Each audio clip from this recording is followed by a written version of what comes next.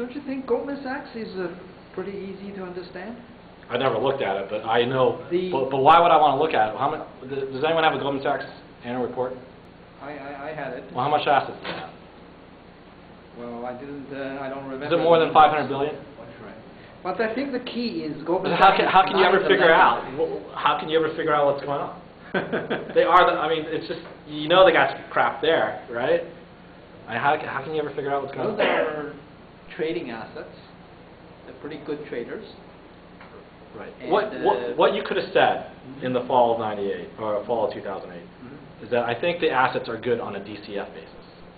So if you didn't have to sell them today, if there was no mark-to-market to live with, that these assets are good as they are if the economy stabilizes. So if you say, well, you don't have to. In other words, if you're sure you're not going to be a forced seller, you don't have to liquidate. You can make an assumption that those assets are generally good. Okay? Because let's face it,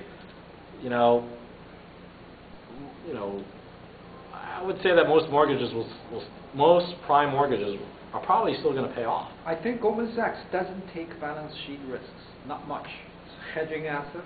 Mainly, it's an investment banking. Who are you hedging? There was no one left to hedge against. Trading business. Oh, there's no one left to hedge against. They had tremendous counterparty risk. If the government did not step in that day, or in that September 2008, they would have been gone. The whole system would have been collapsed. There would have been, trust me, there would have been, what was going on with the money markets, okay, which was linked to, as soon as Lehman failed, and the reserve primary fell, okay, and it broke the buck and went down to 97 cents, okay, no one was lending to anyone on the overnight. Payrolls within 2 weeks would have been missed. Companies would have declared bankruptcy, okay. Major companies would say, we are technically insolvent, although we just can't pay for this day. If you just wait until we get our receivables, fear builds upon fear. It would have been ugly. No one knew what was going on. That's why I'm trying to say,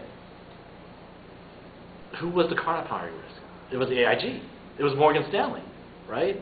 It's JP Morgan, because those are the only guys left. It's Citibank.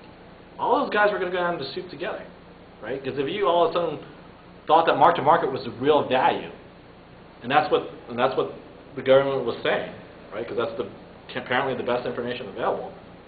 Then all those guys would have had it would have been over very quickly. So you would have to make an assumption that those assets were good, and I would probably say, if you had like mostly prime A mortgage assets, that you probably weren't going to lose more than 5% as a portfolio over a cumulative loss for a long period of time. So, because it was a payoff. But on a mark-to-market basis, and I'm just making these numbers up, they were being marked down 10, 15%.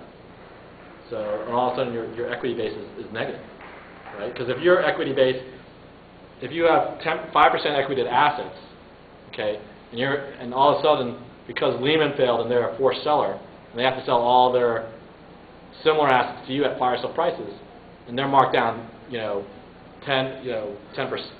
Let's say they're marked down to 85%, but on a DCF basis, on a discounted cash flow basis, it's worth 95. You can even wait.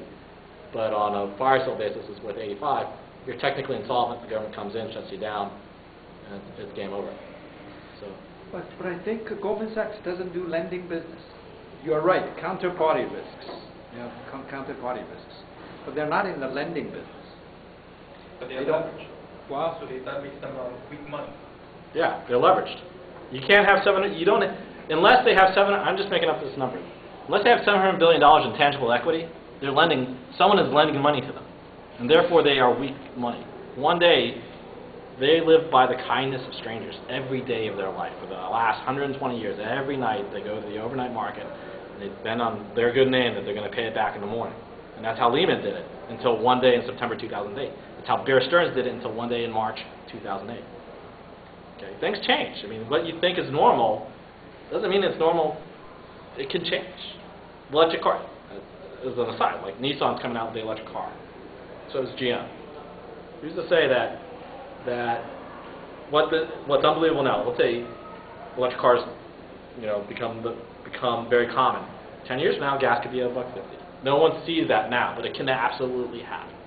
Also, we can attack Iran tomorrow, and gas could be at $6 tomorrow. That can also happen. But no one thinks about it, but those two extremes are distinct possibilities. And that's if it goes to $6, that's why you want a strong balance sheet, because if gas goes to $6, there's going to be a lot more volatility everywhere. Is that the black swan? Yeah, that's why you want that's the reason why you want the strong balance sheet. You read the guy's book, Nassim Taleb, okay? You know, it's a very important lesson. The black swan, it's worth the price of the book alone just to understand what a black swan risk is. Everyone understands what a black swan risk is. It's a risk that you think is horrible and therefore you don't want to think about and therefore you think it never happens, but it can happen.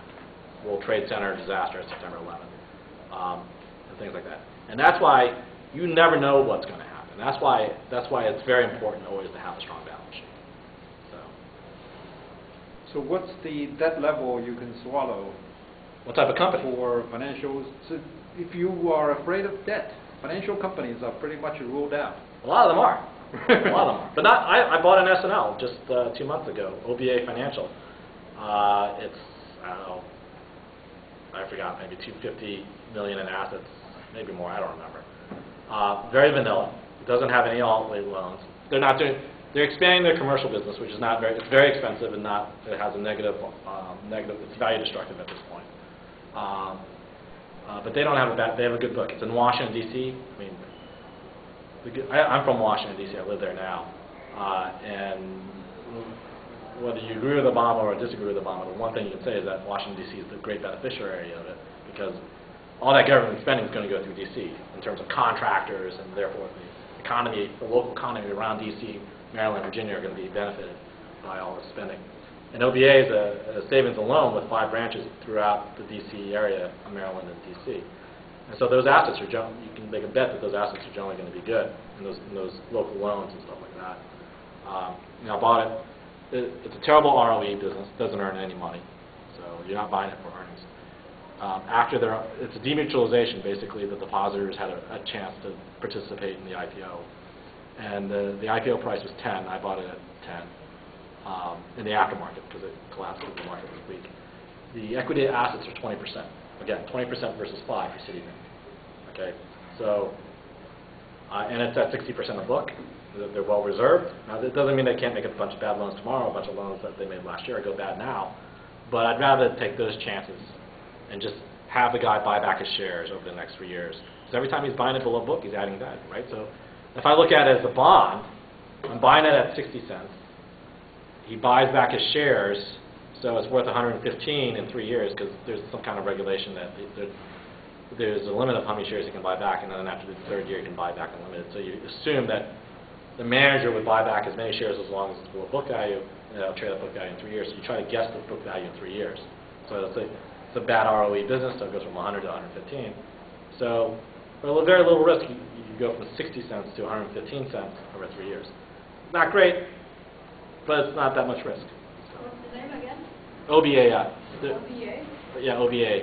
The ticker symbol is OBAI. And by the way, it's not a recommendation to buy it. None of the stocks I mentioned is a recommendation to buy that stock. I'm just explaining to you my thought process on what I was thinking when I bought it. What's something you're currently looking at now? Like what? Or not much. I pick up the value line today. I noticed that, or not the value line, but Morningstar, that International Speedway is listed as a discount to fair value on Morningstar. And I don't know what's going on with NASCAR TV audiences or NASCAR attendance, but generally, historically, that's had a good business. So all I looked at was the tier sheet. I don't know anything more than that. You know, Fiserv seems cheap, but I passed on that. DST seems cheap, I passed on that because they don't seem any cheaper than what I already own. I mean, they seem like, I think you'll make money on them. I think you'll make money on Fiserv. Fiserv is a very good business, it's trading at 9 times even. But it's not exactly cheap. And the market's been up 6 weeks in a row, and it's kind of hard to get excited about anything when the market's up 6 weeks in a row.